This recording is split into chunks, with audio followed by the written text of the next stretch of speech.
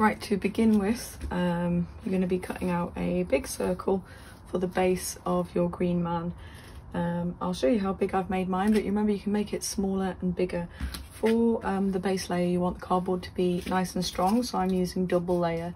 If you can't find any stronger cardboard like this, you can cut out 2 of the thinner layer cardboard, so if it's a bit wobbly, you can cut out 2 of the circles and stick them together, and that will make it a bit stronger. So I'm going to show you how to draw out a big circle in case you don't have a compass. So you need 2 pencils. You make 1 hole at 0, and I'm going to put the second one about 24 to make my face about ½ meter wide. But like I say, depending on what materials you have, you might want to make it a bit smaller or even bigger. So you push the 2 pencils through so you can see the lead at both ends.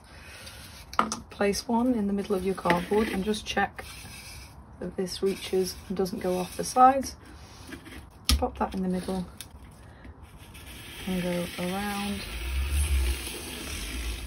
like that, and you've got your perfect circle, and then we just need to cut that out. So you've painted your cardboard and it's nice and dry. You've got lots of different colours of green. I use this book, so maybe you might have a book you can get out of the library to have a look at different types of leaves from all around the world, and you can